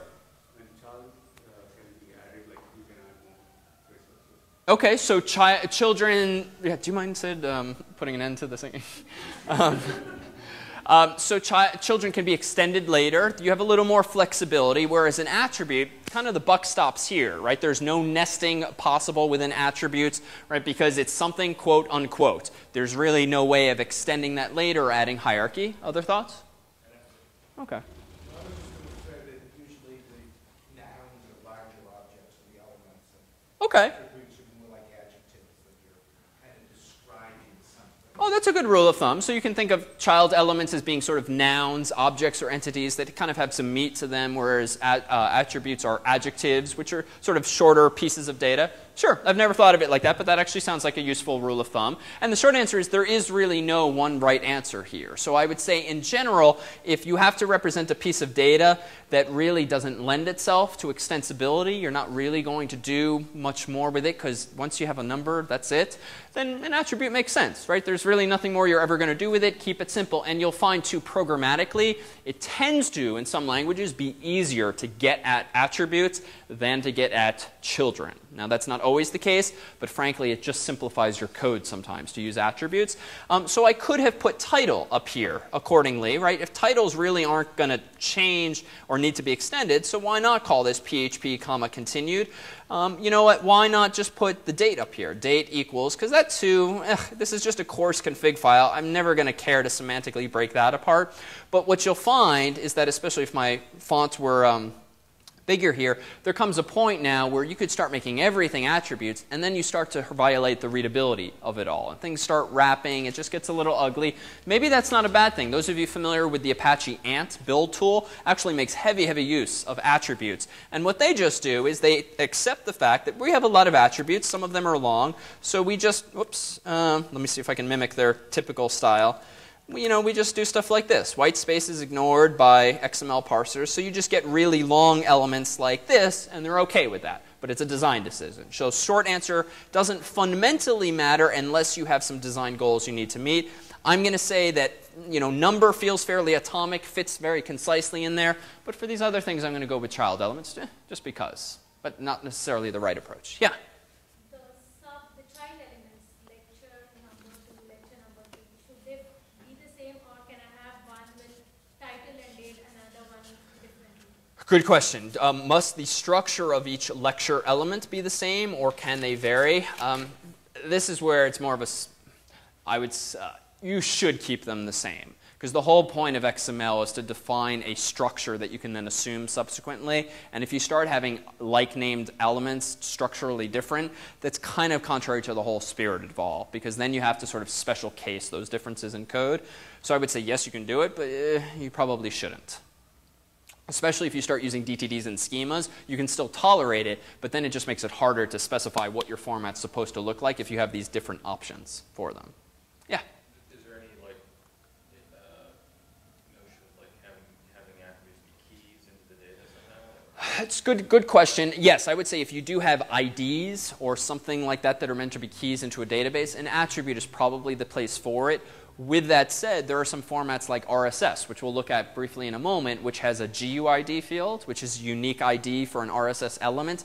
And that ID, by convention, is a really long string, and that is defined not as an attribute, but as a child. So it can go both ways. You can make a reasonable argument probably in either direction. Really depends. Okay, so with that said, let's do something with this. Well, let me go ahead, let me chmod this so I can take a look at it. That's lectures.xml. Let me go into my source directory here, and this is just how Firefox happens to render it. So Firefox and a bunch of browsers have this little clickability feature where you can kind of collapse things. This is not a feature of XML, this is just a visualization of it. So this is just Firefox's view of my data, and it's done some nice syntax highlighting. Well, what can PHP do for us now? Well, let me go ahead and whip up a little sample program. You'll see more of this in section this week and next. So I'm going to start writing a PHP file here. And it turns out that there is this API in XML, in PHP called Simple XML. And do peruse the documentation, even though you'll find that this is not so much a tutorial now, but just a reference guide of all of the functions that are available. Simple XML is a library that comes out of the box with relatively new versions of PHP that let you parse XML easily. Back in the day, parsing an XML file would mean I'd have to write a program that would have to open a file with a function like fopen, and I'd then have to iterate over every one of the characters in this file and somehow semantically parse this file so that it's not just a string of characters. Each of these things are objects with meanings and stuff like that. I mean, that's the uninteresting part. One of the reasons XML has gotten so popular is because so many languages come with libraries that parse it. Now, what does that mean? Well, the goal for me is going to be to tell the computer to transform the XML document into an object that I can manipulate and maybe even change. And the connection here now is to something called DOM. DOM is Document Object Model. You may have heard of this in the context of web pages, and we'll come back to it when we talk about JavaScript and AJAX. But this picture here is a tree representation, a la any data structures course, of that XML snippet up there. So a tree, as you are probably familiar if you've taken a data structures course, is just one of many. It's sort of like a family tree where the oldest person is at the root of the tree. In this case, the so-called root element is called students. And what we have here, though, is the true root of the DOM is by convention called the document node. So even though, and this is an annoying confusion, there's a root element in an XML document, but in a DOM, the root of the tree is a document node. This allows us to have other stuff at the top of a document. Notice here, the first thing in this XML document is not the root element called students. It's instead what? Comments. So if we're going to model this file, this text file as a tree, we need sort of an uber node at the very top that's by convention called document, capital D, so that I can hang off of it as children, both a node representing the comment and a node representing the child. So now beneath this, and this is just one arbitrary pictorial representation of the XML fragment, we ultimately have a tree structure. So the root element here is this element called students. Students has a child itself called student. Student has how many children? Two, although slightly wrong, but we'll come back to that, called name and called status, and then those two each have one child, which is a text node, whose value in one case is Jim Bob, whose value in the other case is graduate. Now I say you're a bit wrong, and I'm a bit tolerant of the wrong answer by saying one child here, two child here, because clearly there's some other children that we've depicted. So, and you can kind of infer from the text in them, what are the other children of, say, students? Yeah, so there's a \n right after the close tag of students. Then there's a \t, a tab character, and then there's the child called student, right? So if I look very closely at students, there's actually a \n here, maybe \r, but we'll assume \n, then a \t, which does the indentation, and then the student element. Now, white space that's contiguous tends to be collapsed into just one node. So we have two children thus far, a white space node and a student node. But then notice the student node ends here. What's probably after this angled bracket? Another new line, another \n. So in fact, the way I've interpreted this document here is that student, yes, is a child of students, but it's got two siblings, a text node on the left and a text node on the right. In practice, many XML parsers will throw away the white space because it's really not that interesting, but you have to tell it usually to throw away the white space. For our purposes, this won't really affect PHP, but just FYI, we're trying to be complete because this may come back to haunt us or help us in come JavaScript. Notice too that this is just, again, just a pictorial discretion. Attributes, I've decided to just hang off of the tree laterally. Now that's not any standard there, but I'm just trying to show that the student element has an attribute called ID, and it really shouldn't go down below with an arrow because that would kind of imply conceptually it's a child. So that's why I kind of arbitrarily but reasonably chose it to hang off laterally. So the point though is that what simple XML is going to do for me is take something like the XML at top left and hand me something like that at top right. It's going to hand me a tree structure that I can then navigate. And the syntax we're about to see for navigating that tree will be very similar to pointer notation you've seen in C or C++, in Java with references. We're going to see lots of arrows, which even though we write them left to right in code, it's going to be like going top to bottom in this tree. And it'll allow us to navigate this document relatively easily. So with that said, let's whip up a little example here. So I'm going to cut some corners in terms, well, no, I don't have to cut some corners. Let me go ahead and steal some corners. Home.php, I'm going to call this lectures.php. Now I'm going to go through, just because I never remember doc types or all of this, I'm just going to steal it from here. And I'm going to get rid of everything in my body tag. And I'm just going to call this lectures. OK, so now I have a well-formed HTML document that I'm now going to start using the simple XML API. So let's do a little sanity check. Lectures.php, good. I have a clean slate.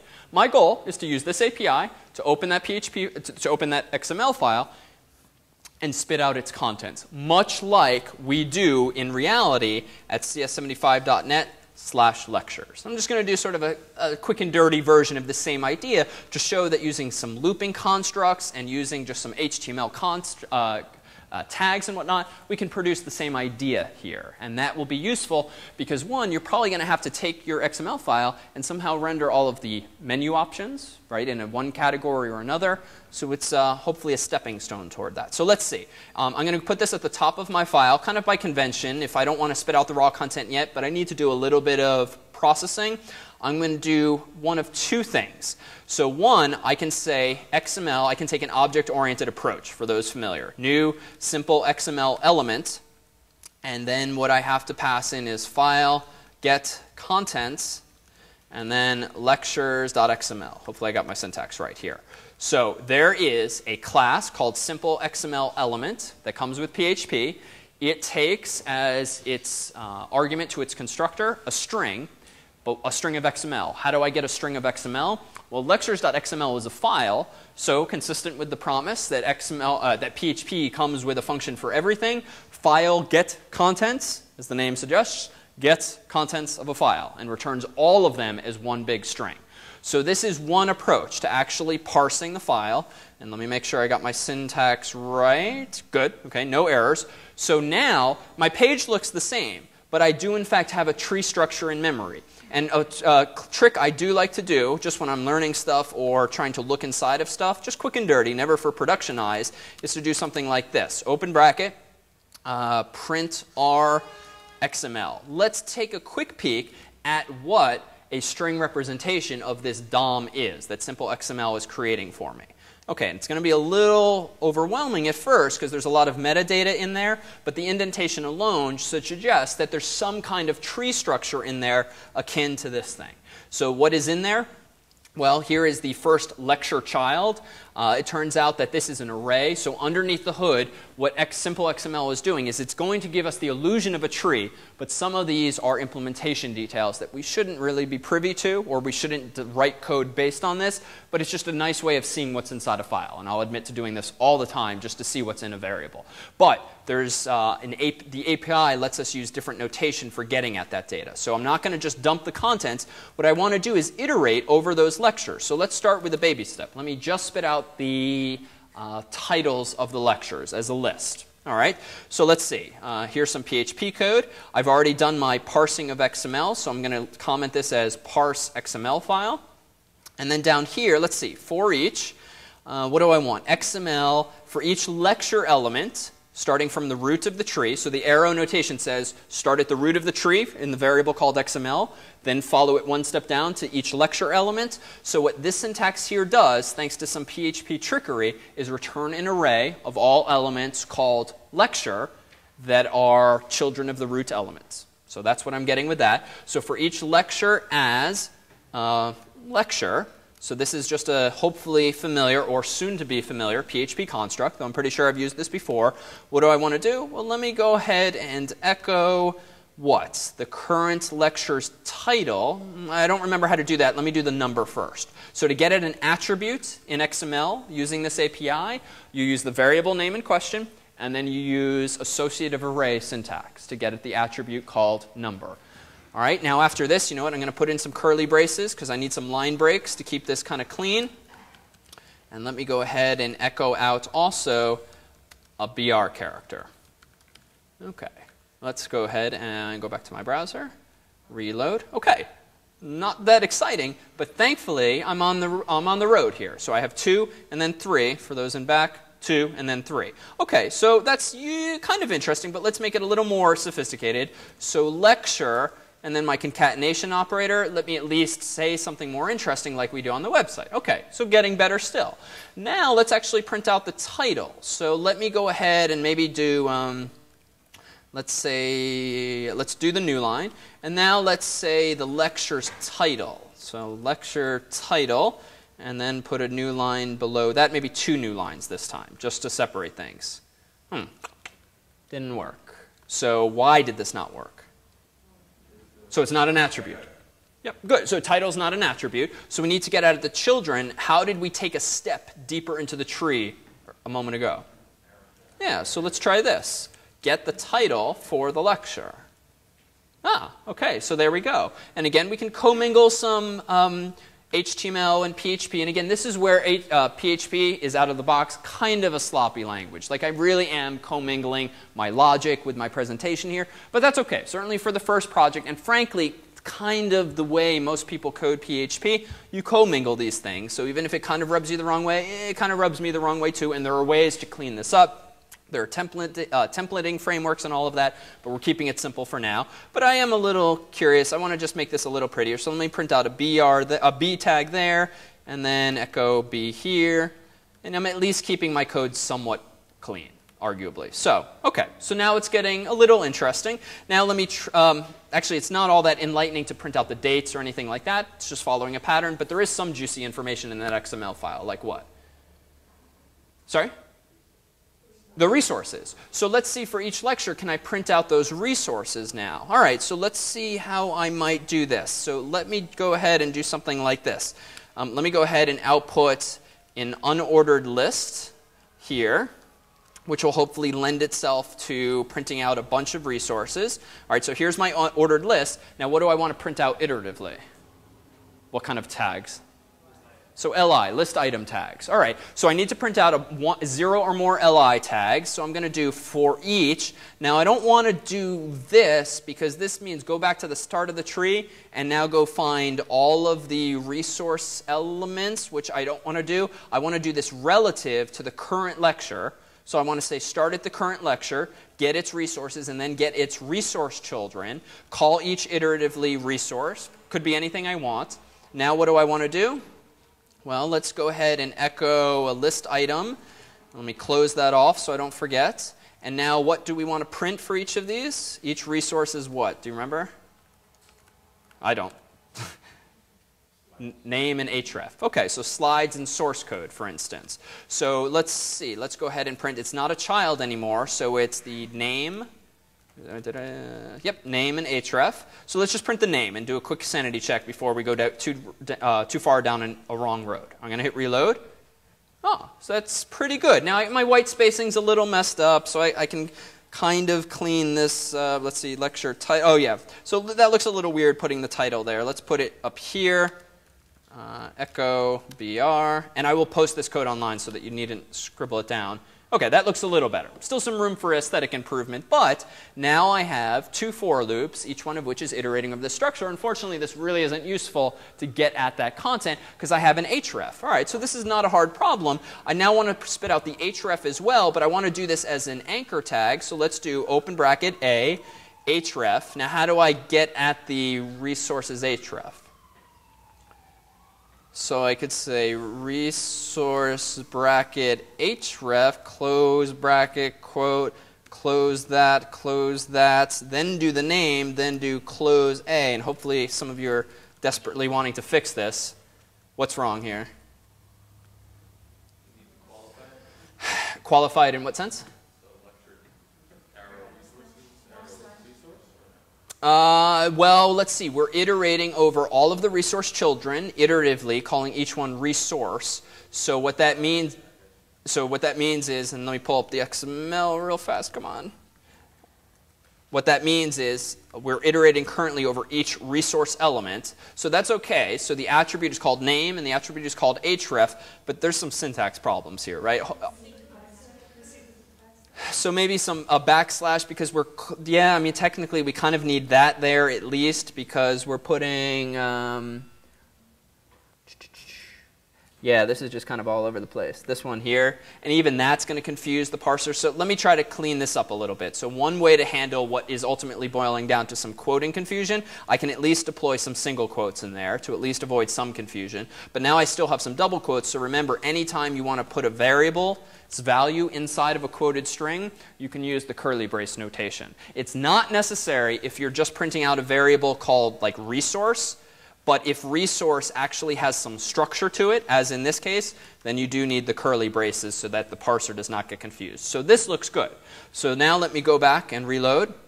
I indeed have some hyperlinks. Let me hover over them. If we look at the bottom, well, I can't hover and look over the bottom, but if we look at the bottom here, looks like, okay, kind of a little bug because we're in lectures 3 and then I'm trying to go to source 2 lectures, but that's okay. That's just because of where I put the code and the relative URL is slightly off. But these things seem to now be working pretty well. So relatively easily, we've, come up with a data model in our XML file. And yeah, we tossed a lot of jargon out there, but it's kind of common sense. And yes, there's some design discretion, attribute versus a title, but the goal is to come up with a data model that works for you. So if you find it convenient to use attributes, go with attributes, or elements, go with elements. But now we've relatively easily used one line of code, and herein lies the power of libraries, frankly. The alternative approach, for those less familiar with this object-oriented approach of calling new and then a constructor, there's another function that you'll see in the documentation called simple XML load file. So this is equivalent.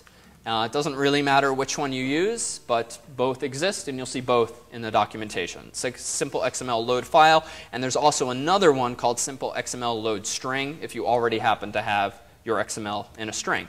But I'll just go back to this version arbitrarily, and again, I'll post this particular file online.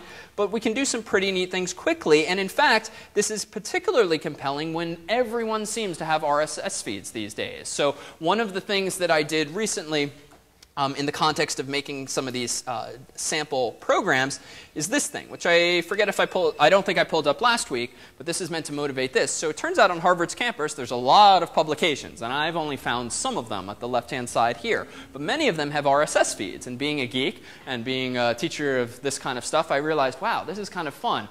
I could write a news aggregator of all of the articles on campus so that I personally, frankly, can just wake up in the morning, go to this site, and not have to check like half a dozen websites. And then I can do full text searches. I can Google myself on campus, see if anyone's talking about me, or just search for other terms like what's going on today. Let's say extension. Let's search for the keyword extension. And what I've actually done, and this is even more of a interesting exercise behind the scenes. This is using a MySQL database. This is grabbing what are called RSS feeds, which we'll glance at in a moment, but it's also fetching one time only all of the full text of the articles, getting rid of all of the HTML from the website by just stripping it out, getting rid of all of the CSS, all of the JavaScript, and then it allows you with MySQL to use full text searches of all of the articles on campus. So there's actually some really juicy stuff we'll peel the layers back of over time, but what this boils down to is a lot of these websites have RSS feeds. TheCrimson.com is the undergrad's magazine. here's their web page interface, but it's kind of fun. And I'll admit to getting even more into this. A lot of browsers have little RSS icons or something in the top right corner. This means, hey, this page has an RSS feed. So what I did was went to this website, and unfortunately here, this is Firefox's built-in rendering of an RSS file. This is not RSS per se. But if I view the source, I do in fact see what has been sent to my computer, and it looks an awful lot like, if you can, it's just XML. So RSS, really simple syndication, though the acronym means different things to different people, is an XML feed, and it's just an increasingly popular way of syndicating information. So the spec for this happens to live sort of across the street at the law school. But what it boils down to are some very basic elements. And in fact, RSS is not the best language for semantically tagging things like articles because it really doesn't distinguish interesting tidbits very well. But a canonical RSS feed has these things: an XML declaration optionally, an RSS root element with an attribute specifying its version. We're up to 2.0. A channel, which describes the Harvard Crimson, the Harvard Gazette, whatever the news source is, that itself has a title, description, link, and then 0 or more items, each one of which conceptually represents an article. And each item has a GUID, as I mentioned earlier, a title, a link, description, category, and pub date. And then there might be more and more of these things. So in fact, the way that I went about parsing all of these RSS feeds on campus is I first took the very manual approach of just Googling around, trying to find these feeds on campus themselves, then jotting down the URL of these RSS feeds, and then literally using the simple XML API, just grabbing all of the RSS feeds, iterating over the channel elements, iterating all of the item elements, grabbing all of those, tucking them away into my MySQL database, just so I don't have to constantly reparse the same file. And then once a night, once per article, I then use PHP to query via HTTP the entire website, each article's link, get back all of the junk, the HTML, get rid of all of the metadata, and just boil down the article in my database to the raw text of the file. And it literally is using very basic building blocks like this stuff here, albeit with some fanciness like the full text search and some JavaScript and ultimately some caching tricks, but it really boils down to something as simple as this and a couple of for loops. So this hints at what you'll be able to do with relatively easily with Project One. Now, fortunately, XML also comes with at least one query language. So we're going to talk later in the semester about SQL, which is a very popular language for querying traditional relational databases. XPath, or the XML path language, is a language for querying XML files that may very well be useful too for Project One. And just to give you a sense of what this can do, and there'll be more on this next week and also in sections, XPath allows you to specify what's called a location path, which looks like a file system path. C:\foo/bar/whatever. Same idea for XPath, but you instead would say something like /lectures/lecture/resources/resource. So you take steps not by way of arrows, but by way of slashes, but you can do filtration. By filtration, I mean you can have predicates in these things called square brackets. And you can say, in this case, start at the root, give me all children called lectures, give me all children called lecture, but only give me back the lecture whose number is 0. Now, what do I mean by this? Well, let's try this. Let's try a little piece. And now notice I'm being particularly verbose just to be really consistent with the formalities. But child : can be omitted entirely. So we can make this much shorter, as I'll do in reality here. So let me go ahead and say, you know what? I don't want to anymore iterate over this whole thing. So I'm going to make lectures2.php so I don't throw away the code we wrote already. What I'm going to do is, you know what, I don't want to iterate over all of the lectures. I just want to get at one lecture. So let me go ahead and get rid of that for loop and instead do this. So I'm going to say lecture gets XML XPath, and then I want /lectures/lecture predicate @ for attribute number equals 2, close bracket, quote, semicolon. What this should do is return to me an array of all of the nodes that match that expression. All right, so what's that? Oh, thank you, typo. XPath, not path. So what this will do now is return to me an array. So actually, this should be plural, just to be consistent with that. XPath returns an array of all of the matching nodes. Now, I know myself that there's only going to be one node that matches there. But what you'll find, and this is where it's a teaser for Project 1's purposes, and again, we'll revisit next week in sections, this query language will allow you to do lookups, so to speak, in your XML file. So that presumably when you implement Project 1, to submitted to your PHP code are going to be things like unique IDs for pizza or the names of items that the user wants to order. And you on the back end are probably going to have to do a quick lookup of the price because you don't want to trust the user to send you back the price. So you don't have to, for instance, iterate over your whole file using lots of for loops. You can dive as deep as you want using predicates and this language called XPath just to pluck out that element or attribute that you want. So more on that to come. We'll see you next week.